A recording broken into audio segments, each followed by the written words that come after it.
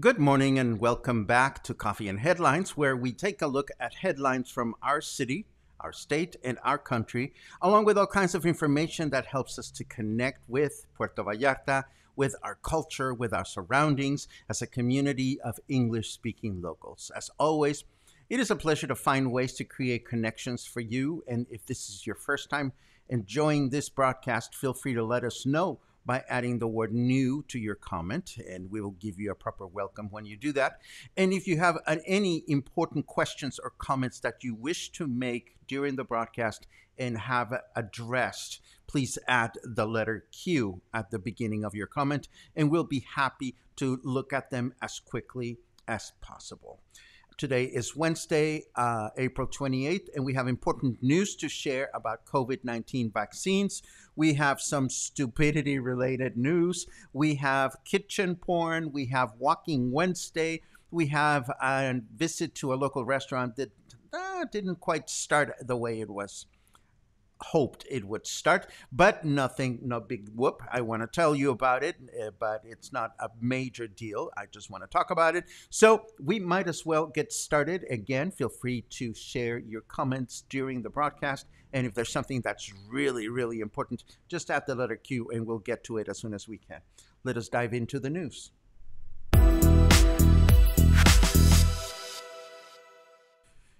As I said just a second ago, 3 important news items about vaccines. We start with teachers. Puerto Vallarta now has a venue for teacher vaccination to take place between today and May 1st, and that venue is the La Lija Sports Unit in Pitillal. Jorge Antonio Quintero, who is the director of the Regional Educational Services Delegation, estimates that approximately 9,000 teachers and school workers from Puerto Vallarta, Cabo Corrientes, Tomatlán, San Sebastián del Oeste, Mascota, Talpa de Allende, Atenguillo, Mixtlán, and Huachinango municipalities will be gathering at La Lija in the coming days to receive the vaccine. Those teachers that are involved or are working at public schools are expected to pre-register at a website provided on this article. And for those teachers and school workers that are involved in a private institution, it is their principals who will handle the responsibility to register their faculty and staff to that effect. The teachers and school workers, by the way, will receive the Cancino vaccine. And in case you are wondering where La Lija is located, I did a quick Google Maps search and found it without any problem. I want to share it with you. So here we are. There is La Lija, and just so that you can get a sense as to where it is, let me zoom in. There's Fluvial, and there is part of Pitillal. This would be like the downtown area of Pitillal right here. There's Coapinole, and La Lija is all the way out here, and that is precisely where vaccination for teachers is going to take place. Again, vaccination for teachers will be taking place between today and May 1st. Moving on with our important COVID-19 headlines, vaccination headlines. We have news for those of us that are between ages of 50 and 59. Vaccination process for this group of citizens, individuals, begins today with pre-registration as indicated by Mexico President Andrés Manuel López Obrador in his morning press conference. The expectation is to begin vaccination during the first week of May. And based on the current data available in Mexico's Census Bureau, or INEGI as it is called, the government is hoping to vaccinate at least 9,128,769 people between those ages. As before, basic information is required to pre-register for the vaccine. The website goes on this morning. In fact, it should be on by the time it has been on since the broadcast started. But this time around, the government was quick to indicate that vaccination order has nothing to do with when you pre-register. I think we were not misled, but somehow in the past vaccination registration period for seniors, I think many of us were under the impression that if you did not pre-register, you would not even be eligible to get a vaccine. That is not the case. The government has been quick to inform us this time around that pre-registration is primarily useful for the authorities to be able to coordinate their logistics and scheduling at each vaccination site. Now, what does that mean? It means that by pre-registering, you are helping, or we are helping the government get a sense as to how many vaccines they have to have at any specific location and when. Does it mean that they will call to let you know that it is your turn? They may or they may not. All that I can recommend is that we are as vigilant as possible as to when these things are happening. We know from past experience that the government does not give us a lot of days in advance to plan for our lives. So it is important that we are mindful of this if we are between the ages of 50 and 59. The next vaccine-related news item that I wish to share with you has to do with those seniors that, for whatever reason, did not manage to receive the Pfizer vaccine when it was readily available to them. Alongside with teacher vaccinations, the government has set aside a lot of 2,000 CanSino vaccines for seniors here in Puerto Vallarta. And these will be available for 3 days starting this morning at the Ixtapa Dome. All you need to do is show up with your ID, your registration, your CURP number. And it is worth mentioning that the CanSino vaccine is a single dose inoculation. And as before, if you are wondering where the Ixtapa Dome is located, again, excuse me, a simple Google Maps search revealed its location, and I'm happy to share it with you. There is the Domo Deportivo Ixtapa right here.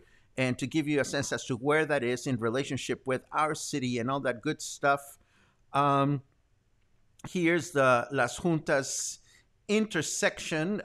Here's where Home Depot is located. It's somewhere over there.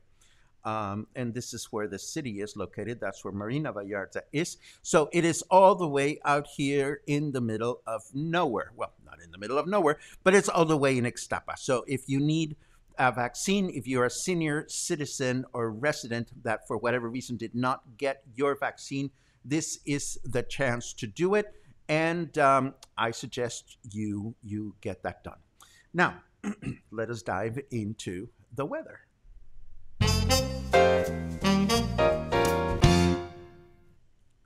How much meat could a meat bag eat if a meat bag could eat meat? That is the question that Snarky Weather poses for us today. Apparently, the answer is no more than 4 pounds a year. I have no idea what that is in reference to, but if you happen to know, just let us know in your comments. The weather forecast for Wednesday, for today, is partly cloudy through the day with a high temperature of 30, low temperature 21. Thursday, we can expect a clear day throughout the day. It's going to be a high temperature of 30, a low temperature of 20. And on Friday, we can expect a partly cloudy day with a high temperature of 31 and a low temperature of 19. If you were out and about yesterday afternoon or early evening and looked towards the mountains, the sky was looking rather ominous. Ominous? Is that the word? Ominous? Ominous. Scary. Like it could, like we could have a cloud burst any minute. And I suppose it's going to start raining soon. People don't think that we're going to get rain until um, later on in the month of May, but the sky sure looked like it could have started raining any moment. Hopefully, that'll happen sometime soon. Now, I want to show you a bit of this news item. Has very little to do with Puerto Vallarta. In fact, it has nothing to do with Puerto Vallarta, and it has more to do with the way politics can sometimes play out in Mexico when we are in the middle of an electoral period. There is a political party out there called Fuerza por Mexico, and that translates to Strength for Mexico. And in the state of Querétaro, the candidate for governor, let me show you this because it is absolutely priceless. The candidate for governor for that particular political party has presented a tool which with which he pretends to exhibit proposals that are made by other candidates and measure them. It's called the stupid meter or the stupidometer or the estupidometro. And he attempts or claims that he's going to use this very important tool to measure just how feasible the projects that his rivals are going to present are. Um, for me, it looks a lot like a printed piece of paper with pink ink and a pink background and pink face masks and a tie, all nicely coordinated. I am not saying this is good or bad. This just seems to be the way politics games play out in our country. I do wonder just where does his stupidometer ranks his own idea when it comes to stupidity.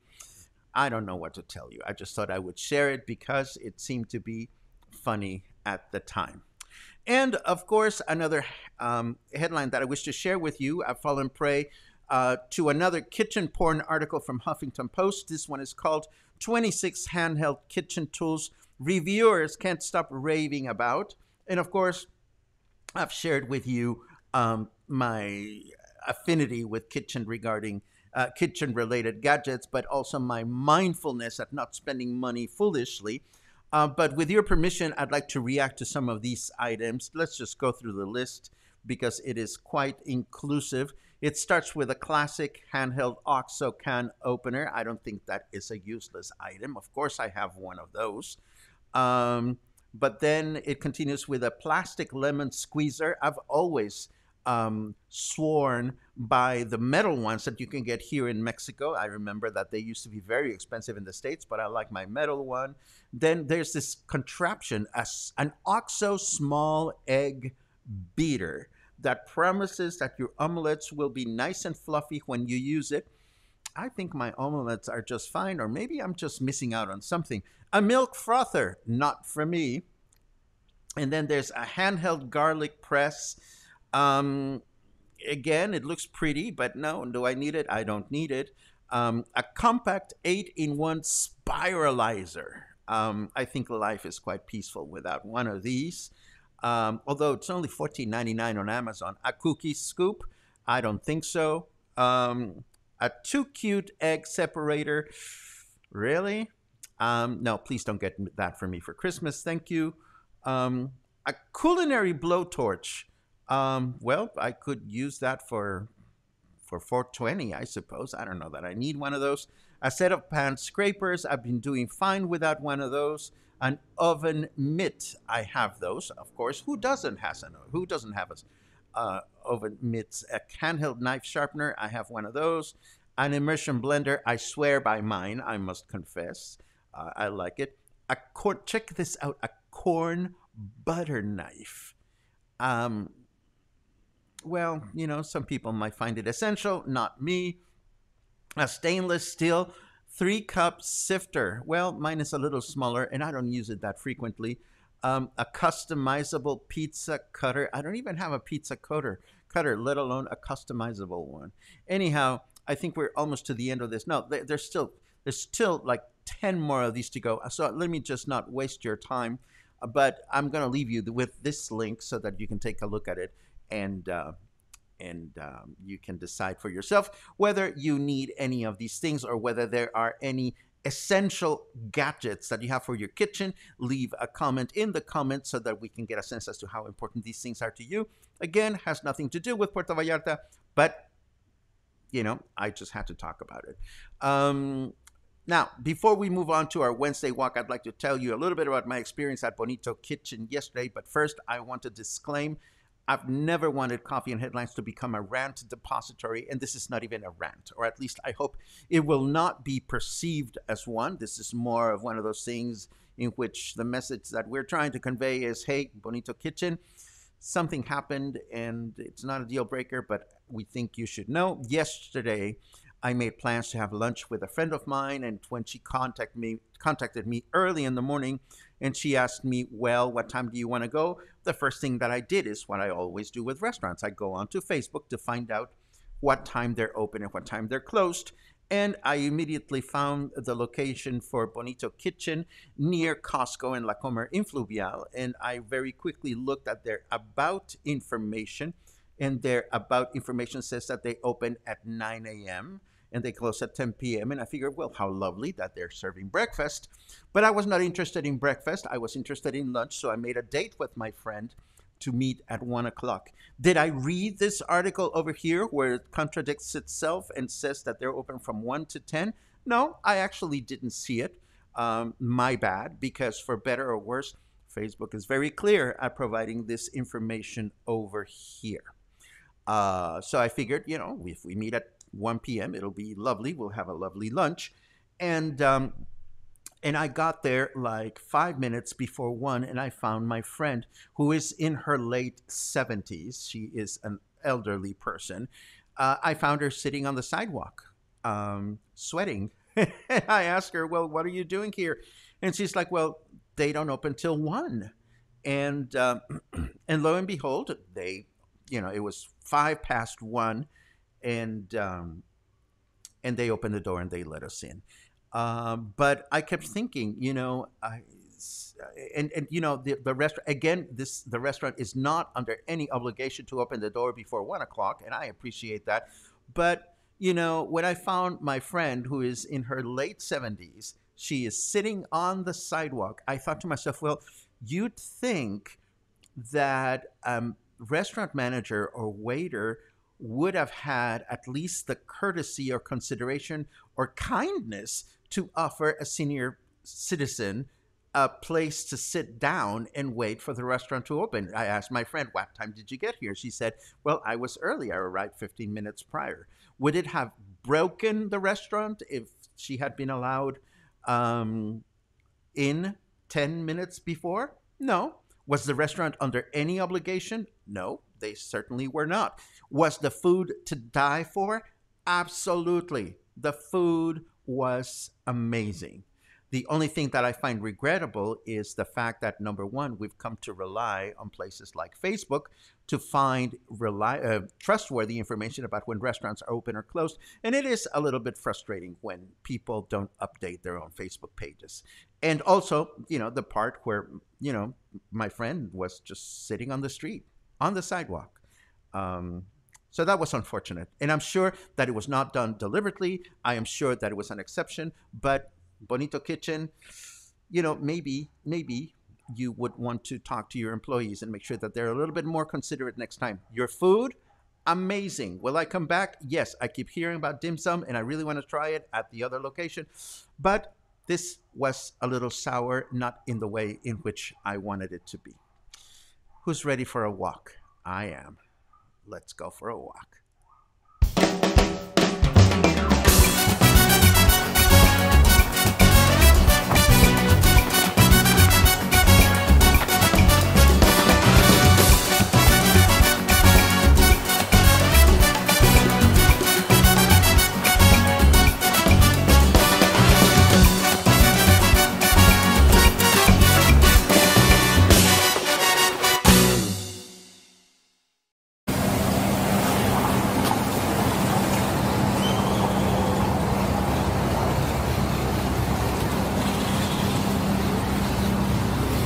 Hello there. Today we are standing just across the street from Calle Francia in Colonia Versalles. We are walking down Francisco Medina Asensio. And where are we going? Well, we're walking to the beach. Come with me.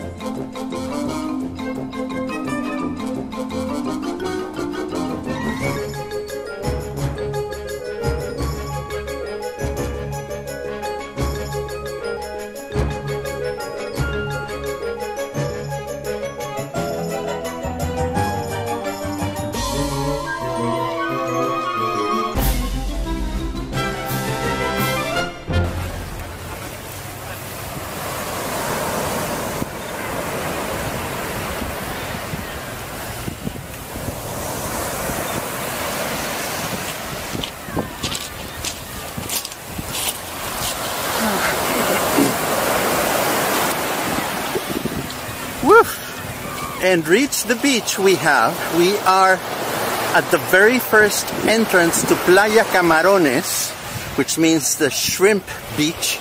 This is the beach that is right in front of Colonia 5 de Diciembre. And we're gonna walk this week to this beach today just to see what we can find. Now, to get us started, we entered the beach through the first public access. We have part of the Buenaventura Hotel there. And then we have another part of the Buenaventura Hotel here. That would be the Buenaventura Grand. And this is one of the hotels that features a day pass that we've been thinking about discovering. So what we're going to do today is just see what's available from the point of view of the beach. Are there any beach clubs here that we should know about, or interesting places where we can hang out? And that is what we're going to find out today.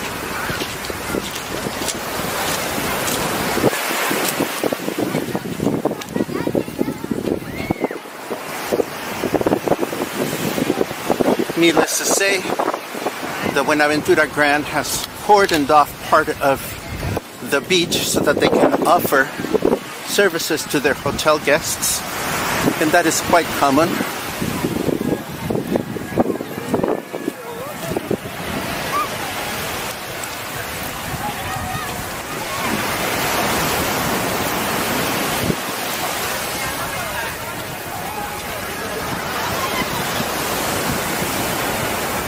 Now, regardless of the beach, looking at here in front of me is the beach side of Barracuda, which is a wonderful seafood restaurant.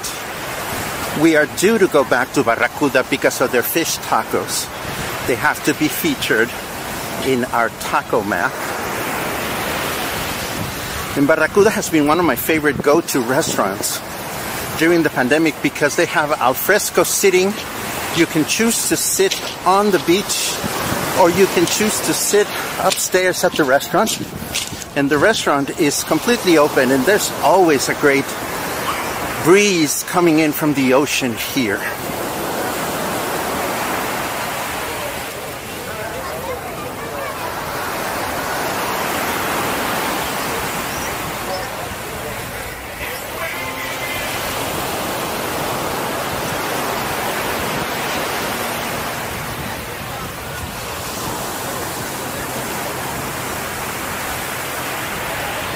Coming up on the left is the Semarnat, or Natural Resources Protection Secretary. We've mentioned them before at least once. This is the secretary responsible for looking after our environment.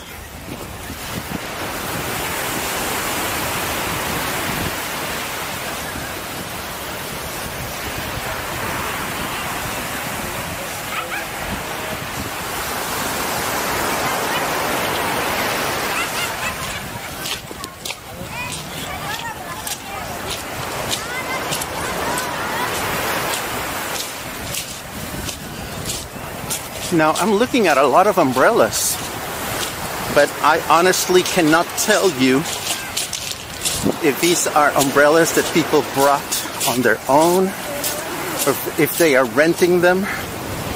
There are a couple of properties here right against the ocean, and the first one I believe is a hotel. The second one has to be a private apartment building because I see a sign that says apartment for sale.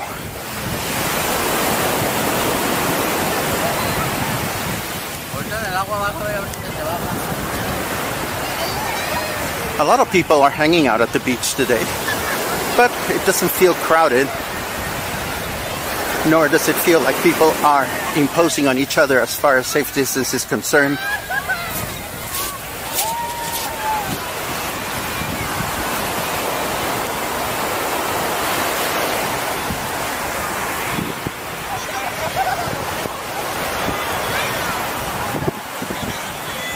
One of the nice features about the beach here in Colonia 5 de Diciembre is that every street that reaches the ocean has an open access point. So you can get onto the beach without any complication at any one of the streets located in this neighborhood. Hola, ¿qué onda?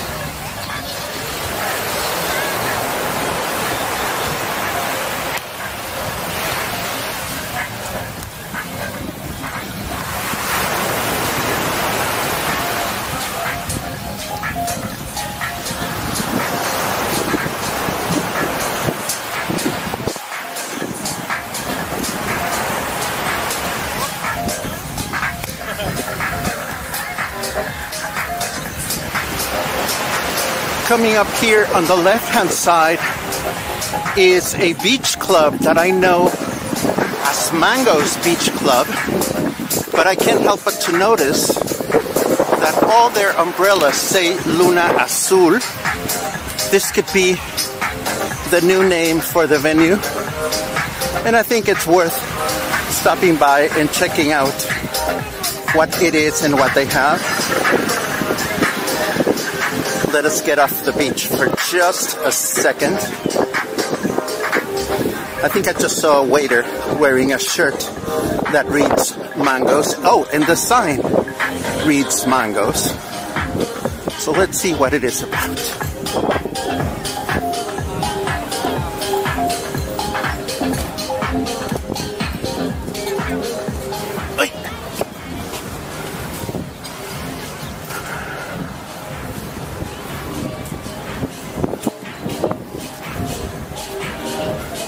Hola, ¿puedo checar el menú?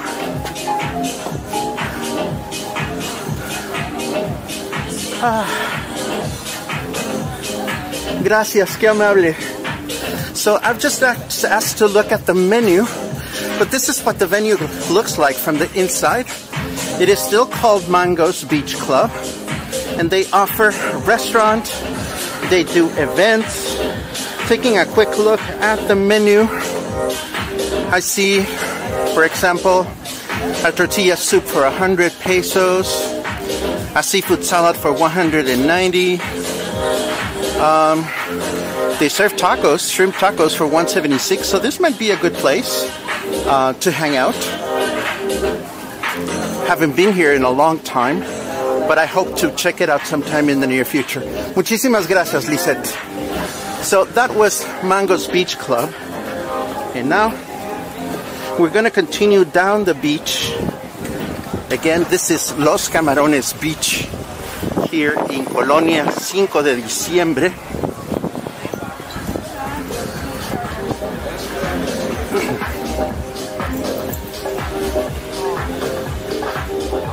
and let's see what we find.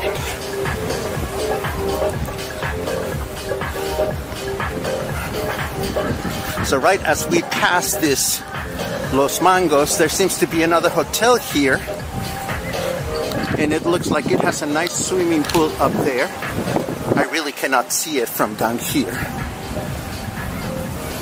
But again, I think it's worth asking whether any of these hotels that are so close to the city have affordable day passes to hang out.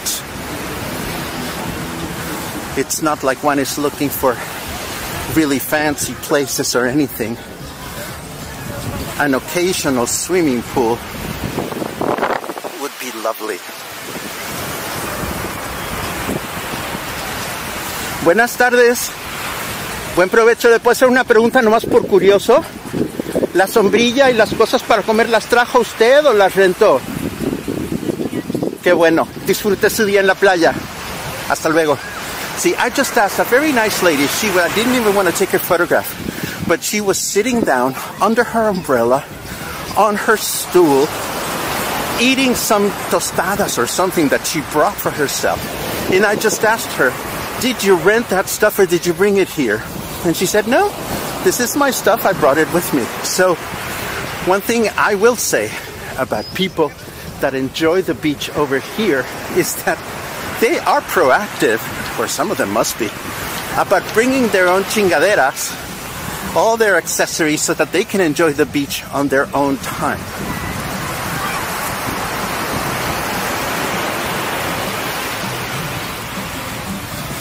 Now this one here looks like a private condominium project. Gorgeous, gorgeous things. It must be nice to live so close to the ocean. Then again, whenever we've had hurricanes and, you know, foul temperature, I would be concerned of being so close to the beach.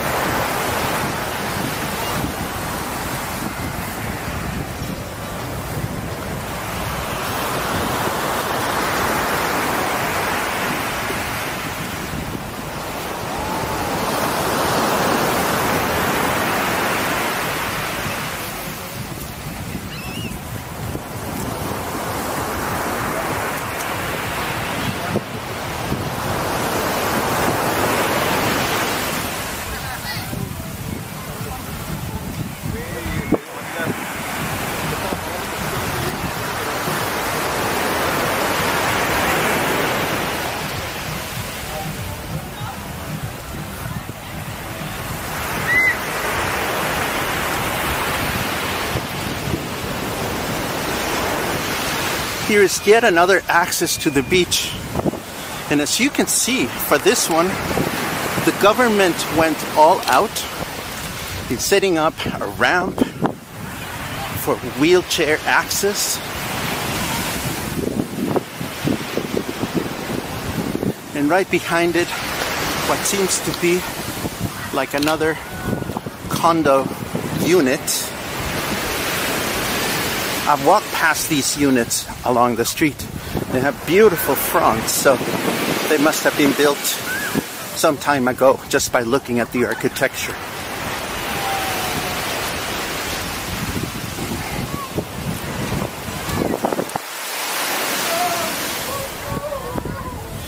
And of course, the last access to the beach is the one that is located right behind the famous Hotel Rosita, which is arguably the first hotel to be built here in downtown Puerto Vallarta. Let us take a look at the back of it.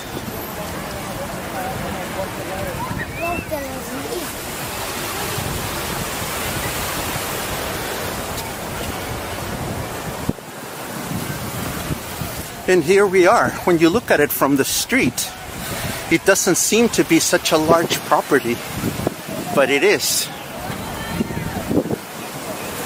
Hotel Rosita has a nice large pool, presently mostly unused. Maybe they have a nice day pass.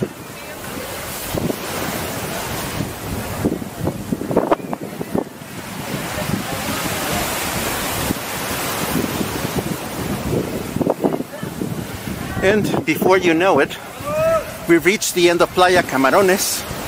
Right in front of me is the very first major sculpture on the Malecon. This one is called In Search of Reason, or In Search for Reason, I don't remember. And I'm going to walk to the other end of it just to show you the next beach over, which of course is... Oh, no, muchas gracias. This is the beach that is located right in front of El Centro. Let's take a photograph here. And of course we know pretty well that after the beach in El Centro is Los Muertos Beach, which is Puerto Vallarta's most popular beach. And this is probably a good point for us to end our little adventure. As always, I hope you've had a good time getting to know a little bit more about Puerto Vallarta. In fact, before we say goodbye, let me go back to where we came from and take a final photograph so we can look at the whole of Playa Camarones from its beginning. And we are zooming a little bit, and there it is. So it was a nice beach walk. I hope you'll take it into account the next time you find yourself exploring around downtown Puerto Vallarta. Thank you for joining me, and I hope I will see you again soon. Ciao.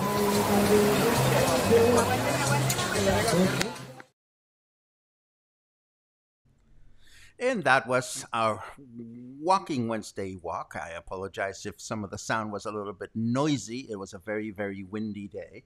And this was, of course, our broadcast for today. As always, I hope you were enlightened. I hope you enjoyed the information. I hope you will take care of yourself if you are in one of these vaccine situations in which it's time to move on and register, and you will follow through what needs to be done so that we can all take care of ourselves.